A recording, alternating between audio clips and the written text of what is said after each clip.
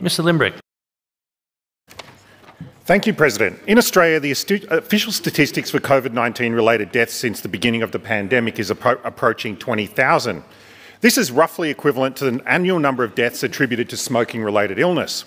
For COVID, we turned society upside down. There was no measure beyond contemplation for governments around the country.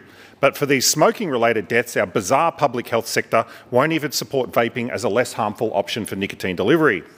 The Cochrane Network is generally considered one of the best sources for high-quality evidence in healthcare policy. Their latest review on e-cigarettes found that there was high certainty that electronic cigarettes with nicotine increased quit rates compared with nicotine replacement therapy. The UK actively encourages smokers to try vaping through their public health institutions, as does New Zealand. In Australia, however, our public health lobby insist on continuing to demonise vaping and have muddied the water so much that many people believe that smoking is a healthier option than vaping. We have managed this policy area so poorly that the people who would likely benefit the most have poor access, and we have a burgeoning black market that is supplying teenagers.